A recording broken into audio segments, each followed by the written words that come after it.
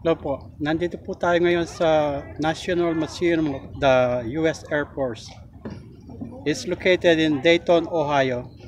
It's only about 20 miles away from home. So ipakikita ko po sa inyo kung ano ang itsura ng museum dito.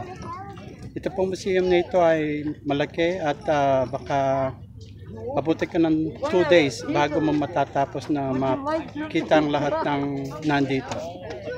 Ang araw po nito ay Saturday afternoon at can spend time for at least 1 hour. Ito po. Yan po ang museum. Okay po. Malaki po yan. Napakalawak. Hanggang doon. So, marami pa naman taong pumapasok kahit na they'll be closed around 5 o'clock. Okay. I'll see you inside. This is the entrance.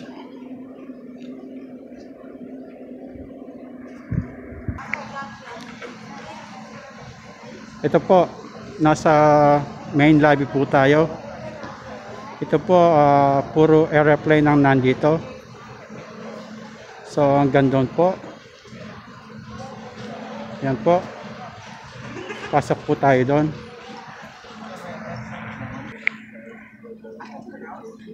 Ito po, dito po ang Wright Brothers na dito nag-umpisa ang mga airplane. It was started on December 17, 1903. Dito po nag-umpisa, nag-fly ng airplane.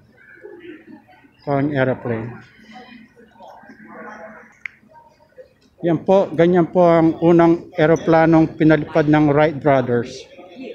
Ang Wright Brothers po ay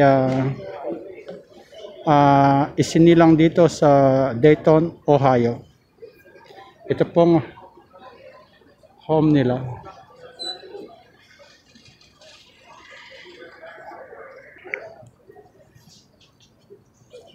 Nag-umpisa silang nag-start ng aeroplano noong 1903. Napalipad nila yung aeroplano 1909.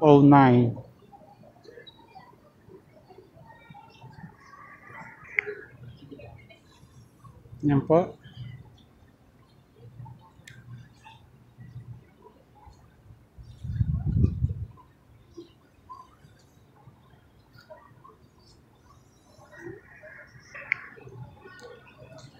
Yan po ang mga kasuotan ng mga Wright Brothers noong 1903.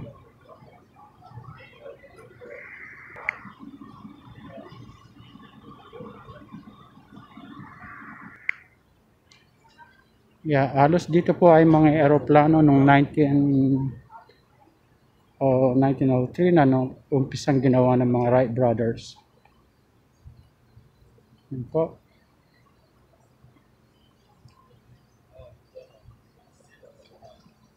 Malawak po itong lugar na ito.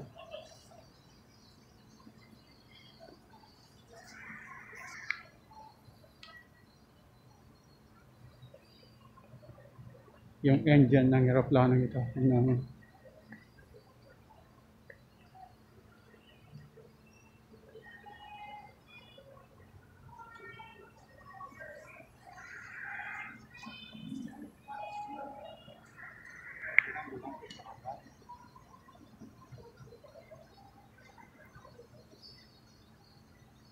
Unang sasakyan na Ford model.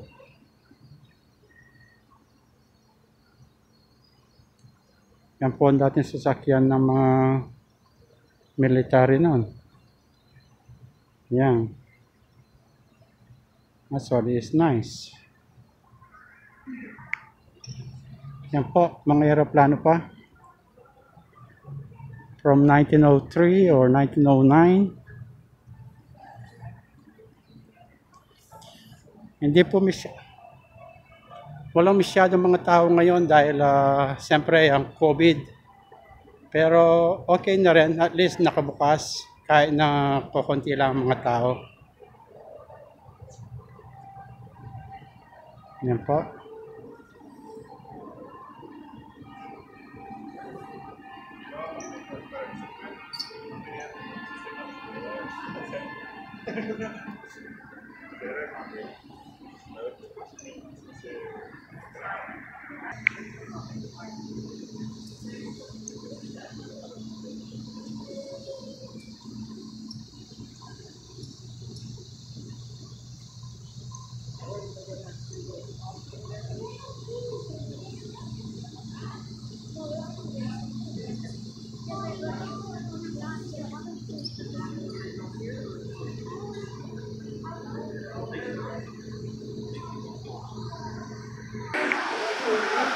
Pumunta tayo sa kabila.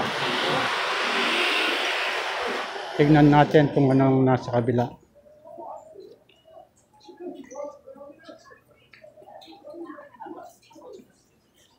Ayan.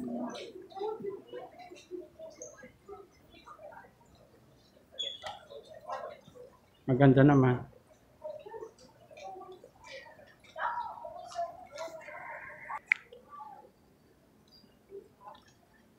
Mga uniform ng mga Air Force. Yung mga pilot. Tsaka dito. Yan ang mga suot nila nung panahon na yon.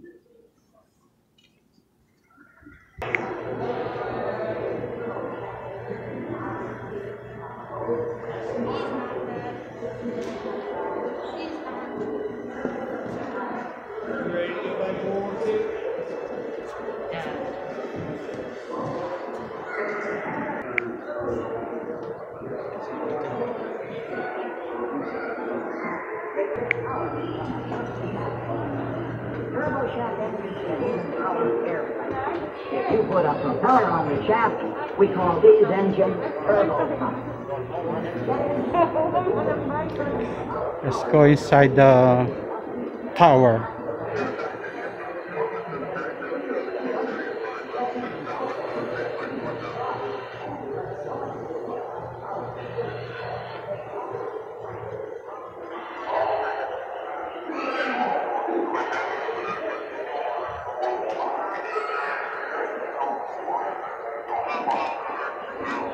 Nandito po tayo sa loob ng tower.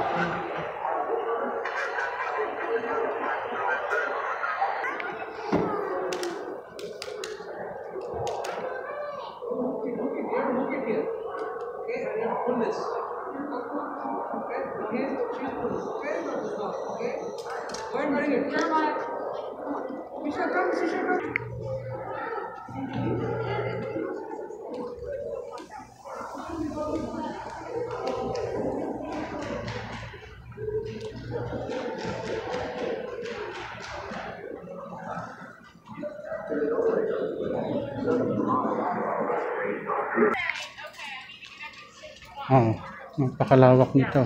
At 6 o'clock, theoretically,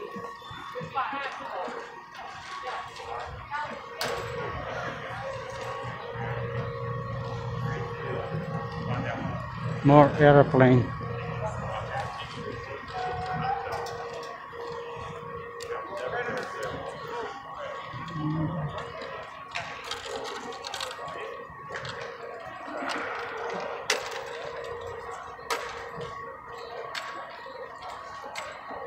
Inuulit ko po, ito po ang pinakamalaking museum ng mga Air Force all over the world. Yes, ito po ang pinakamalaking museum.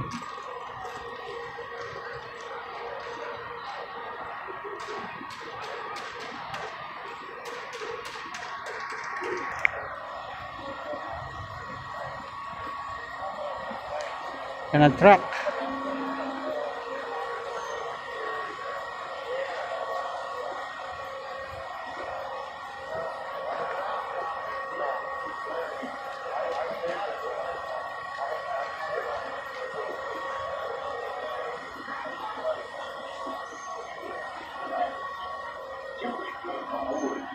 You just decided to drill a hole right in the tops, or There was like about 3 or 4 of us that worked in the water for it. So that one says something about another, then you think about like lawnmowers and all you figure. At home you always know that if this part is bad,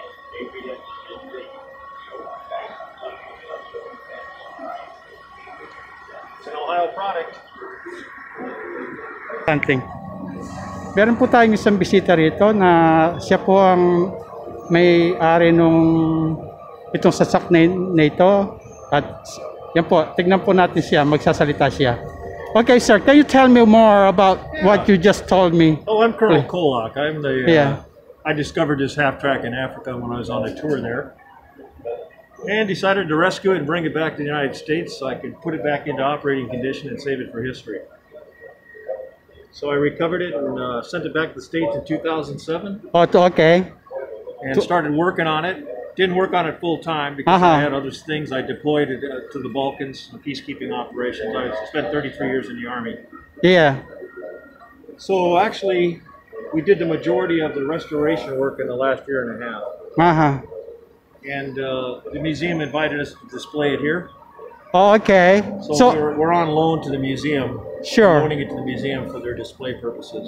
So do you guys move this and go bring it somewhere, other state, or just stay here in Dayton? Right now, it moves around. Oh, okay. We're just leaving it here right now because it's winter time and I don't want to have it sitting in the shop. Yes. To share it with people.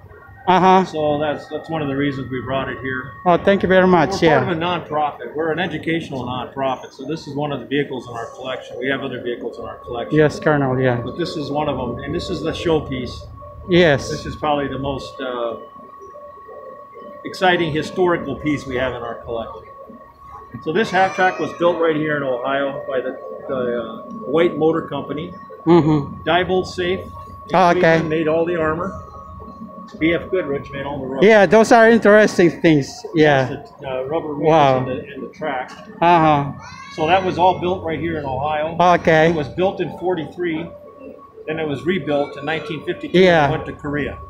At that time, do you know like how many they have like this, We or? built 2,500 of this variant. Oh, okay. So probably this is the only one who's left for now, There's or a few left, but this is the only one of the A2s left in the that world. is working. It's complete and original. Okay. This is the A2 version. This served in Korea. Then the French took it to Indochina, which is Vietnam. Oh, okay. And from Vietnam, the French Foreign Legion took it to Africa, and that's where I found it. Got you. It That's broke down. It dragged out to a desert, left in the desert for 50 years by the time I found it. So that was good to know. that's the condition it was in when I found it. Okay. The turret had been removed. Yeah, it was. The interior had been all stripped and gutted. Wow. Everything was missing. And then you search restored for everything. the stuff. Right, Okay. yeah. But this is a preservation project. It's not repainted. It's Okay. leaving Yeah, its that's the original paint. It's a preservation project. So Yes, we leave sir. We leave it all original. So if you don't mind ask you, how long were you in the service then? 33 years. Oh wow, Long that's. time. Thank you for your service, sir. Oh, thank yeah. you. Thank you. you. No, I just, if I hadn't been in the service, I wouldn't have found it. Exactly. You know, so sometimes good things come out of deployment. Yeah, you probably at that time you've been all over the world. Like you I had said, been to a few Korea places, and. yeah, I had been wounded. I was in Afghanistan, and I was in Africa. Mhm. Then after that, I was in the Balkans. Okay. Those were my last 3 tours, combat tours. Wow, that was interesting to know you, sir, and thank you very much for talking with me a little bit, and you let me know that. All right. Yes, well, sir. thank you. Thank you very much, sir. All right, Okay. take care. You take care as well. Thank you. Thank you. Thank you, sir. Yun po. Yun po isang nakilala po natin, o nandito po siya, yung may hari ng sasakyan na ito. Yan po, I'm glad na kinuwento niya sa atin kung ano ang nangyari nung paano nila natagpuan itong sasakyan na ito.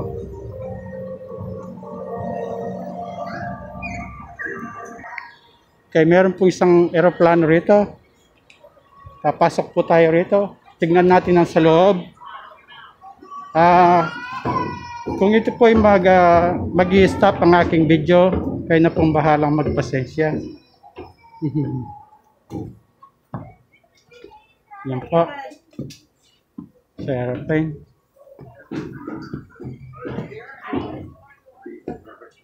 Sana hindi naman mag-stop ang ating video rito. Napakaganda at interesting na lugar dito para sa mga kahit anong edad, mga bata, ganon. Dahil ito ay historic site, like I said, Wright-Patterson Air Force Base Museum in Ohio.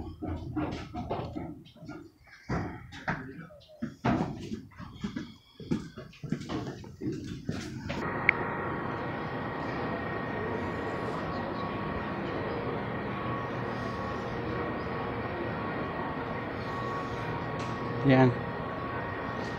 Ako kung anong airplane yan.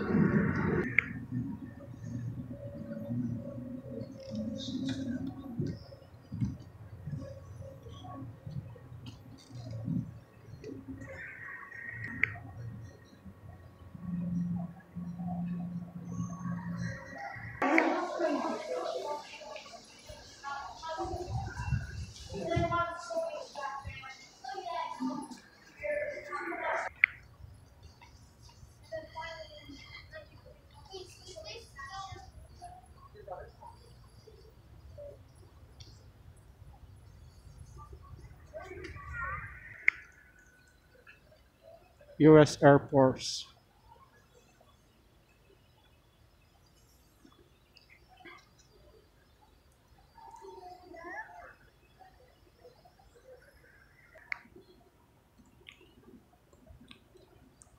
Yan po, nandito pa rin po tayo dito sa museum. I will end this now dahil masyadong mahaba na po. So, yung pong part 2, nandito pa. Sana ay panoorin nyo rin yon. At kung hindi pa po kayo nakasubscribe sa aking Please follow directional signs located throughout the museum. Signs are posted indicating lines for the Air Force Museum Theater and Museum Store. Please maintain the proper social distancing of at least 6 feet while in line. yan po. Those visiting the Valkyrie Cafe should use the main staircase or elevator near the entrance doors. Museum exit doors are located in the museum apron.